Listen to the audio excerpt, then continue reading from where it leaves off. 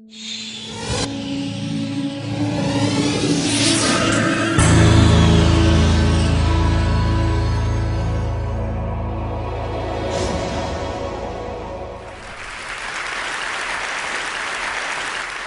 have had the distinct blessing in my life to have worked on a bunch of amazing projects, but the coolest project I ever worked on was around this guy. This guy's name is TEMPT.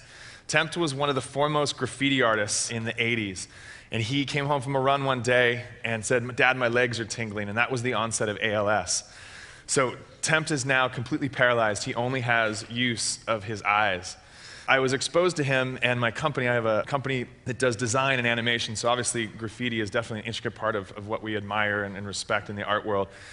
And so we decided that we were going to sponsor Tony and TEMPT and his cause. So I went and met with his brother and father and said, "You know, we're going to give you this money. What are you going to do with it?" And his brother said, "I just want to be able to talk to Tony again. I just want to be able to communicate with him and him to be able to communicate with me." And I said, "Well, wait a second, isn't that," I mean, I've seen Stephen Hawking. Don't all paralyzed people have that ability to communicate via these devices? And he said, "No, unless you're in the upper echelon and you've got really amazing insurance, you can't actually do that. These devices aren't accessible to people." And I said, "Well, how do you actually communicate?" And he said, "We run it." Has everyone seen the movie The Diving Bell and the Butterfly? That's how they communicate. So run their finger along that. That's archaic. How can that be? So I showed up with the desire to just write a check.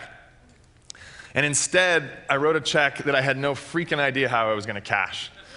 I committed to his brother and his father right then and there. I'm like, all right, here's the deal. Tony's going to speak. We're going to get him a machine. And we're going to figure out a way for him to do his art again. Because it's a travesty that someone who still has all of that in them isn't able to communicate it. So I spoke at a conference a couple months after that. I met these guys called GRL, Graffiti Research Lab. And they have a technology that allows them to project the light on any surface and then with a laser pointer, draw on it, and it just registers the negative space. So they go around and do art installations like this. All the things that go up there, they said there's a life cycle. At first it starts with the sexual organs, then it starts with cuss words, then it was Bush, slanders, and then people actually got to art, but there was always a life cycle of presentations. So I went home and I was having dinner with my wife and was telling her about this, and we were like, well, wait a second.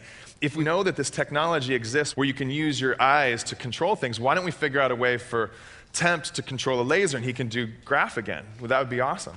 So that started the journey, and about 2 years later, or about a year later, after a bunch of organization and a bunch of kind of moving things around, we'd accomplished a couple things. One, we battered down the doors of the insurance companies, and we actually got TEMPT a machine that let him communicate.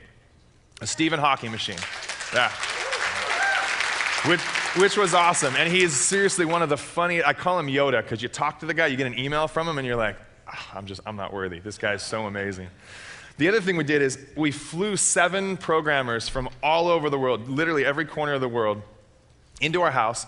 My wife and kids and I moved to our back garage, and these hackers and programmers and conspiracy theorists and anarchists took over our house. A lot of our friends thought we were absolutely stupid to do that, and that we were going to, come back and all the pictures on the wall would be removed and graph on the walls.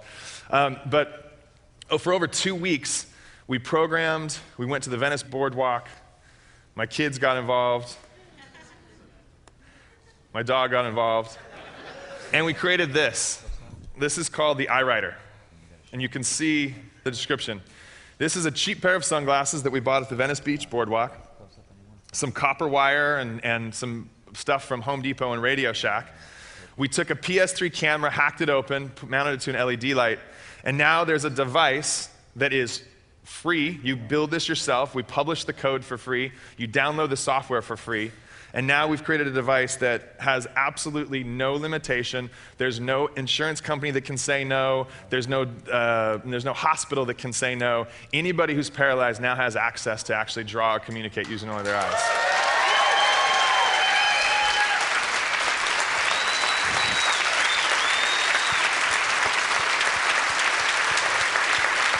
Thank you. Thank you guys very much. That was awesome. So at the end of the 2 weeks, we went back to TEMPT's room. So I love this picture because this is someone else's room and that's his room. So there's all this hustle and bustle going on for the big unveiling. And after over a year of planning, 2 weeks of programming and carb fest and all-night sessions, Tony drew again for the first time in 7 years. And this is an amazing picture because this is his life support system, and he's looking over his life support system. We kicked his bed so that he could see out, and we set up a projector on a wall out in the parking lot outside of his hospital, and he drew again for the first time in front of his family and friends, and it's just like, you can only imagine what like the feeling in the parking lot was. The funny thing is we had to break into the parking lot too, so we totally felt like we were legit in the whole graph scene too. So at the end of this, he sent us an email, and this is what the email said. That was the first time I've drawn anything for 7 years. I feel like I'd been held underwater, and someone finally reached down and pulled my head up so I could breathe. Isn't that awesome? So that's kind of our battle cry. That's what keeps us going and keeps us developing. And we've got such a long way to go with this. This is an amazing device, but it's the equivalent of an Etch-a-Sketch, and someone who has that kind of artistic potential deserves so much more. So we're in the process of trying to figure out how to make it better, faster, stronger.